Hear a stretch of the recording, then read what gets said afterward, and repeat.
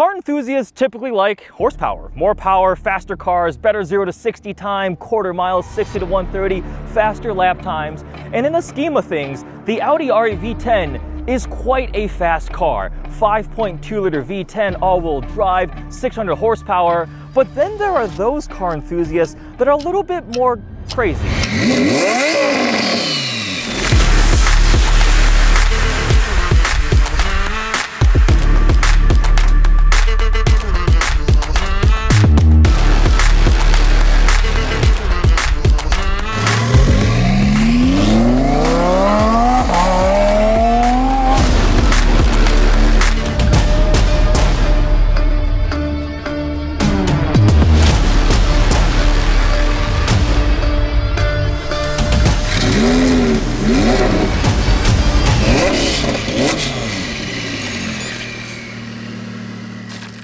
A good kind of crazy, where an Audi R8 is nowhere near fast enough for them. So you have aftermarket companies that'll put turbos on this. This is a B-Rogue built twin turbo Audi R8 Decennium that makes 1,300 wheel horsepower on E85. And today, we're gonna drive it along with the owner Ryan and talk about what it's like to own a 1,300 horsepower twin turbo R8. I'm genuinely a little bit worried about driving the car, not because of the power, not at all, but mainly because it's gonna make my very stock 500 wheel horsepower R8 probably feel broken. With that, let's hop in the car with Ryan. We're gonna get to see what 1,300 horsepower feels like in a twin turbo B-Rogue built Audi R8 Decennium.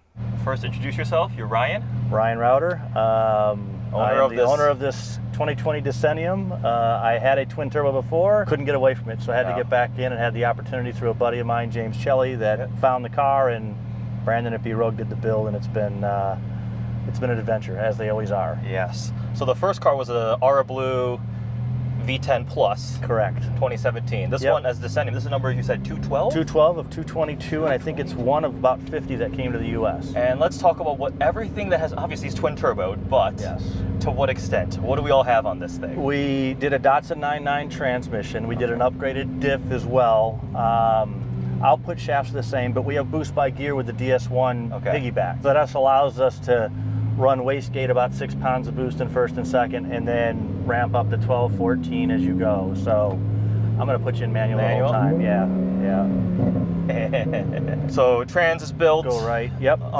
Stock internals? Stock internals. Everything else is pretty much stock internal, other than the fuel system. We've got 3 fuel pumps that pumps more fuel than a Bugatti Veyron. So when you need it. Good old cord. Yes. And I mean, so far that was a partial throttle acceleration. That feels OE. Yeah. That felt stock. Very much. The way mine drives. What you're going to get is, the thing is, with the DS1, the new system, versus going Cybex or Motec, you can keep the stop ECU and TCU and the car shifting. You're not screwing around with that. You're just doing tune, power, all with a turbo system. And the fact that you can run 1,300 wheel horsepower E85 on a factory controller, that's crazy, right? Yeah. Typically, you would have to go full standalone. Man. And we can go between 85 and 93. 93 will be about 1,000. Oh, okay, casually, just 1,000.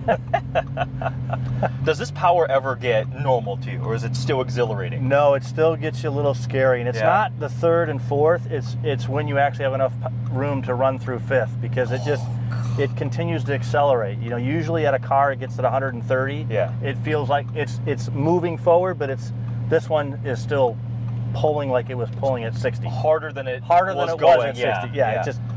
I call it the freight train, because we're about 900 foot-pounds of torque. Oh my gosh. Well, how does that compare to like the 7? Because the 720S by all regards is also a very, very fast car. So grab second, stay in the left lane here, get roll second on, and then just go right into third. Now roll it on hard. Hard, for it. Holy crap!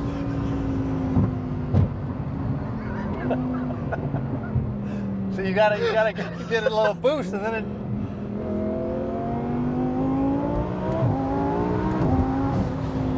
What? What? A little different. What? Is that the feeling over here? I get nervous. I mean, I haven't ridden in my car that much. Yeah. I'm speechless. This is a rare occurrence, Ryan. This is a very rare occurrence. But that feel, it's like somebody's pushing you in your chest. Yeah. It's like, okay, is it going to stop? And it's no. I've been in and driven some pretty fast cars, just like you. Like 1,000 horsepower R8 twin turbo. This is the next level of GTRs, and I mean, tuned 720S, things like that, tuned Pista.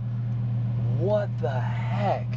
I call it the civil supercar, right? It's an Audi, it's very sleeper mode, comfortable, drive it every day, and then... It's a loaded R8 Decennium. We've got carbon trim, Alcantara everywhere, quilted this, quilted that, full virtual cockpit. Like right now, sitting here, it's the fancier version of my R8.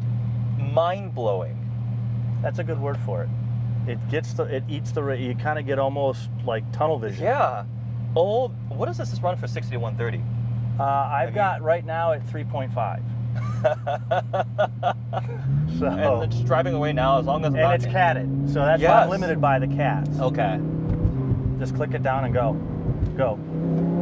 Right now it's going to hit hard.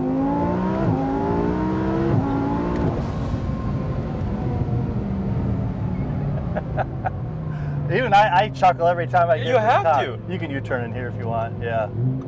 I cannot fathom. Usually I'm talking endlessly. Like, you haven't been in the car with me when I'm filming one of these. Usually I'm just a chatterbox talking about specs on this and impressions and reactions. That's my shocked, mind-blown face. And this is just normal again. What the? Yeah. You're good. I think Keep going. that, You're good. And I think it's extra for me because I'm pretty familiar with this platform. I have one. Yeah, it's RWS, the base 540 horsepower, which is really 532, I think. So in first gear, if I were to just roll on you can come at it. You gotta be quick though.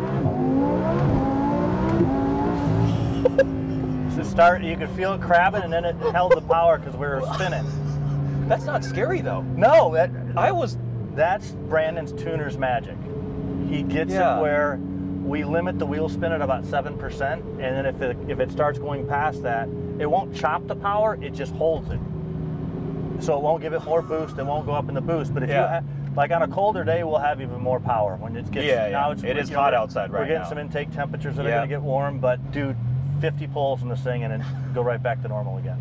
This is utterly ridiculous. This is I've been in a Bugatti Chiron, and that is like an effortless wave of power. Yes. But this thing, you know.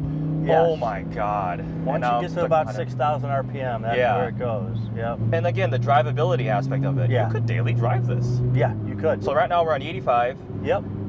And all right, I need a second to compose myself and like unscramble my brain. How does this compare to the first R8 you had? That one was at 1200, I think? This was 1200. Okay.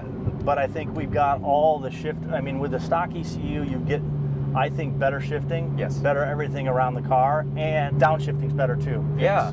Because you're on a Civic, you have to dial all that stuff in. And with this, the car's already programmed that way. Factory ECUs are very advanced. They self-learn. They do all sorts of things. Exactly. They'll self-learn too. Yep. Actually, mine, Brandon recently did a trans relearn because it was behaving kind of weird after the exhaust went on. Yep. Now it's fine again. But I mean, if you want, you can go back to, put it in sport. Now it'll drive sport auto. You're not paddling anymore. It'll find the spot. This one will learn as well as how hard you're driving, when it's going to shift or not shift. So what else do we have? We've got, it's on lowering springs? Yeah, MCS coilovers. Okay. HRE, which look gorgeous. We're both part of the Gold Wheel Squad. Gold Wheel Club, yeah. And then full matte And then PPF. a full matte PPF, yeah. And then just a twin turbo kit that is mind-blowing. Yeah, wow. I mean, like I said, I like fast. So I have cars that are, I have a McLaren that's the 720S Spider. That's kind of a cruiser, fast, but subtle but cool with the doors. GT3 for the track. Yeah. And then this car is I can go out to dinner with my wife, and then if somebody pulls up with their GTR or something else, I ask my wife to hang on. And I'm going to send them to, The best ones, though, Eddie, the best ones are when you come up with liter street bikes, and you're on the highway at like 80, and you run away from them. And they're just like, what just happened? The heck? Yeah, because they're used to being everywhere. Yeah, we're going to turn left at the light up there, so you can get out of here if you want.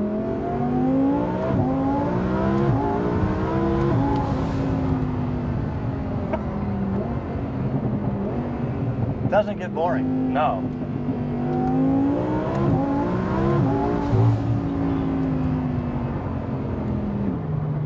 What the? I hate to tell you this though, your car's going to feel slow after. My car is broken. I might as well walk home. I just. That's the reaction I get. Yeah. That's what you want, and I think that's what Brandon wants. I mean, I never rode in a turbo car, and I was like, I don't want to do it. I was shy of the whole. And I got on his Huracan, and I'm like, oh my God, I've been in fast, to your point, you've been in fast cars, but you just don't know what they'll actually do. No, and I'm spoiled. I've been in anything from, again, a Chiron, Pagani's, like, and oh my, I can't words, like. So for about 100 grand, you can get something stupid. Do I cancel my Z06 order and just? I'll take your Z06 order. Oh, and I'll give you 10 over for it. How's that? I'm just glad you came out. I mean, thank you so much for letting me drive the car. Like, I mean, enthusiasts is people like cars, something different. Yep.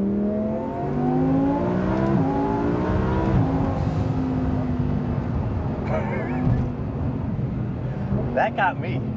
Yeah, because you're not in control of it. No, like. I'm not.